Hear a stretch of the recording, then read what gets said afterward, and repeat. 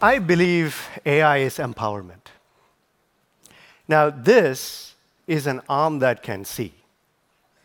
It's 3D printed. It has a camera in the palm of its hand. Now, it's connected to the cloud. The magic is in the cloud.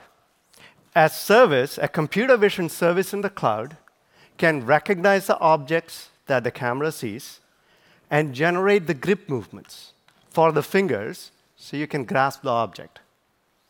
So let's take a look. As the arm is brought over the object like a key, if you look at the right, you will see the computer vision service classifying the object, in this case, picking a pincer grip. And then, with a flex of a muscle detected by a myoelectric sensor, you can trigger that arm movement and pick the key up. Unflex the muscle, and you release it. And now look at the wine glass. This time, it picked a palmar grip, folding all the fingers. Flex the muscle, grab it, pick it up, put it down, unflex the muscle, and you can let it go. You know, all it takes is a few cheap electronic components, a Raspberry Pi, an Arduino board, a servo motor, a myoelectric sensor. But of course, we all know the magic is a cloud AI service. That's the one that takes the image, understands it, and generates the behavior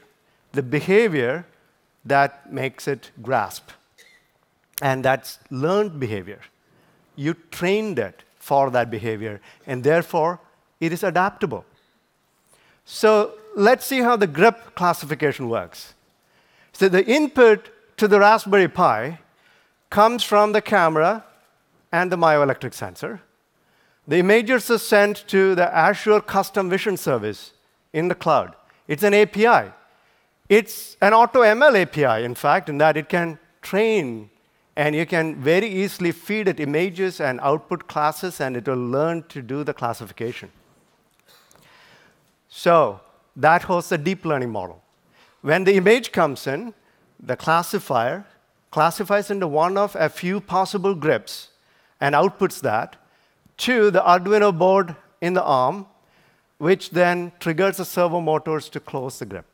The muscle flex is sensed by the myoelectric sensor, and that's the trigger.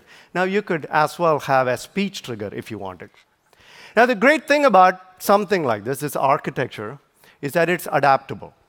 You set it up with the kind of movements and the behavior you want this arm to generate, right? And you can customize, a person using this prosthetic can customize it to the objects that you care about and the environments. You could even have a whole library of possible behaviors for this, which you could select from depending on the environment you are in.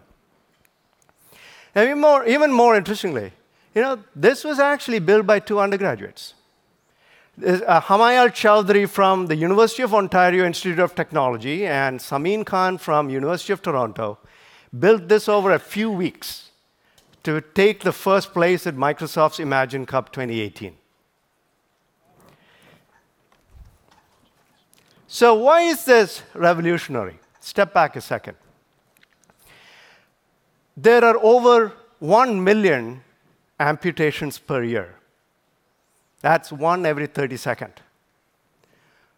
WHO estimates that 30 to 100 million people live with limb loss worldwide. And only 5 to 15% of them have access to prostheses. And even though prostheses have been around since the Egyptian times, from that artificial toe on the Egyptian mummy to a knight's hand from the medieval times, prostheses have been severely limited. They are limited by cost. The bionic arms that you can get today with sophisticated movements, they cost tens of thousands of dollars. They are limited by availability. Very few people can get them. It's not like you can order it online, get it in a package, and fit it on your body. It is limited by the interface to your body, and how constructively you can make the interface. Above all, it's limited by even our own nervous system, how we train ourselves to use these prosthetics. With these prosthetics, you literally have to force your will into them to make them behave. And if you are sick, and if you don't have that same ability, well, then you can use that prosthetic very well either. So think about this. How could we break these limits? How could we go beyond what we have accepted in the case of a prosthetic for 2,700 years, that we force our will into them and adapt to them? What if we could build them with cheap, readily available electronics? What if we could 3D print them so that it's available all over the world, anywhere? What if every one of them had a cloud AI service backing it up that gave it intelligent behavior, that was adaptable, that was personalizable? And what if with the power of the cloud, you could transcend your senses and tap into the world's knowledge, and perhaps even tap into a community of people who could create new skills and new behaviors for your prosthetic device? And what if all of these came together at an incredibly affordable price? Like the $100 it costs to make that 3D printed smart arm that can see. The future of prosthetic devices. It is an amazing new transformation driven by cloud and AI. Imagine where all assistive devices are powered by such capabilities. Imagine a future where, given your goals and constraints, which you express, the actual behavior is generated by an AI service. And imagine that's available 24/7 without any sickness or tiredness or any of that. Imagine a future where all these devices really learn to work with you as opposed to you learning to work with them. So in the future, you're going to see affordable, intelligent, cloud-powered, personalized prosthetic devices. Never before in our lifetimes have we had so much potential. You have 3D printing, intelligent devices, and above all, the power of a cloud service with AI that can learn not just from you, but from the knowledge of the world. And against all of this, when we apply the ingenuity of humankind, we're going to build things we never imagined, like an arm that can see. And millions of people all around the world can get a new lease on life.